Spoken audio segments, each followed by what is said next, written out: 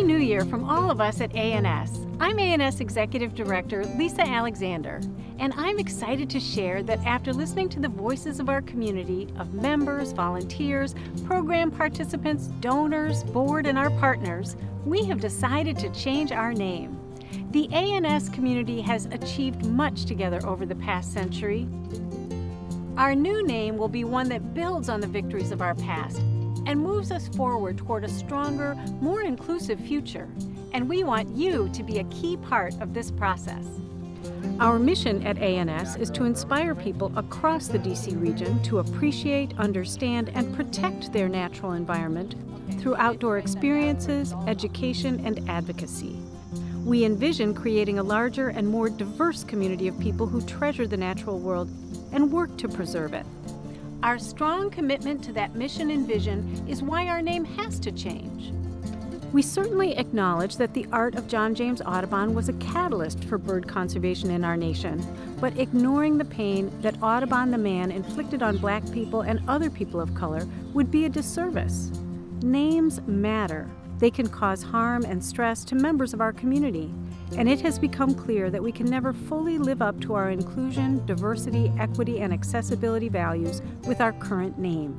That's why, after thoughtful deliberation, we decided to change our name to one that better reflects the rich diversity of the region we have a mission to serve. We will send a clear message now and in the future: nature needs all of us. Oh, yes, we got one! Hi, I'm A&S Board President Diane Wood. We need all nature lovers on board to make real progress in protecting our environment. And that's why we spent the last 10 years investing in changes that get us where we need to be. The decision to change our name is about more than what we call ourselves. In 2010, we began to reassess our policies and practices. We found that aspects of our work didn't fully realize our mission to serve all people and nature in the DC metro region. We can and we must do better to address equity and racial justice in everything we do. We welcome a new name that communicates the breadth of our mission work, the uniqueness of what we do, the region that we serve, and that focuses on what binds us together, our shared love of nature. Our new name and brand identity will be decided after a deliberate and thoughtful process of listening and learning from the current A&S community, as well as the nature lovers we hope to partner with in the future. We've assembled a Naming the Future task force to lead the process. The group includes representatives from A&S staff, board, members, donors, and community partners. The task force will collect insights and suggestions from the larger A&S community to identify a new name and brand identity for the organization. The naming process will have 4 main phases: discovery, insight, creation, and execution.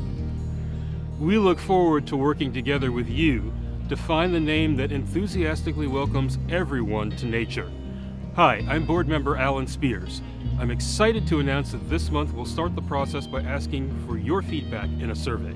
We'd like you to tell us what themes our new name needs to convey. You'll also have an option to submit your own name recommendations. The survey is open to everyone in the A&S community between now and January 31st, 2022. To participate, please visit anshome.org/namingthefuture, all one word. We can't wait to hear what you dream up. Our goal is to announce our new name and logo this summer. Thank you for being part of this exciting process. And thank you for your commitment to a larger, more diverse community of people who treasure the natural world and work to preserve it. Nature needs all of us.